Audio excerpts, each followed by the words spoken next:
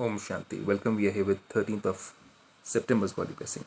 Supreme Father wants us to be safe from the iron aged vibration.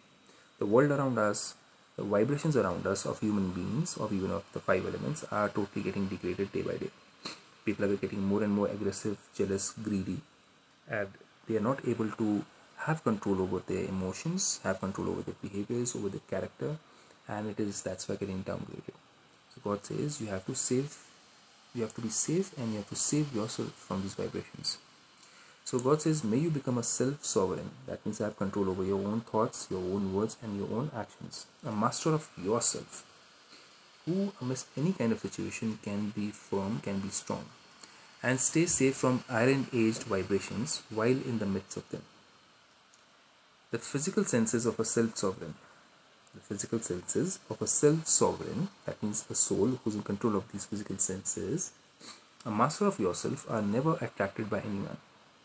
That means they won't have any form of attraction to any person, anything, any person's personality. They won't be getting attracted to them, but they will be learning something from them. That means they don't become a fan of somebody, but they learn some quality from them. For he remains constantly attracted to the one Father.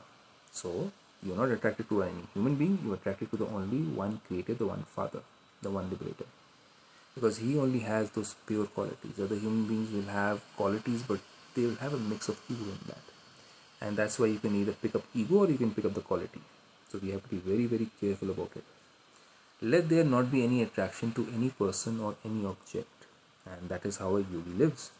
Such self-sovereigns are tapasvis who remain constantly safe while in the midst of the Iron Age atmosphere of swans and storks.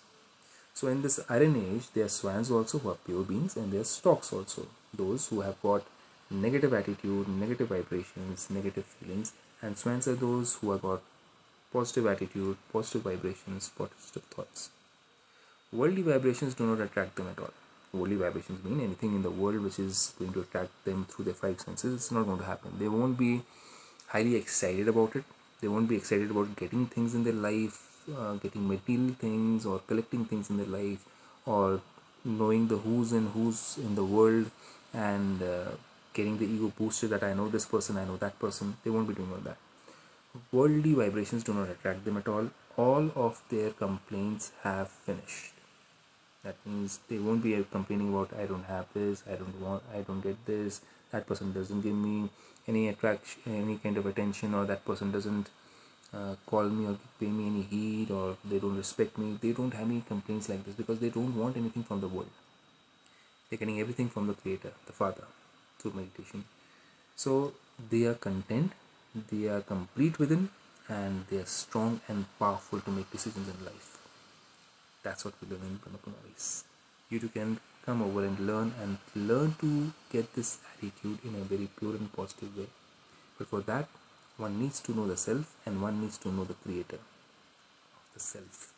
And then connection or meditation with the Creator is going to help you to bring about this attitude. It cannot be faked.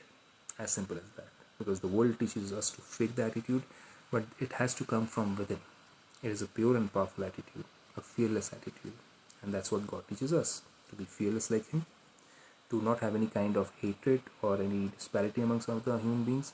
And that's the most powerful sense of being one can be in. Om Shanti.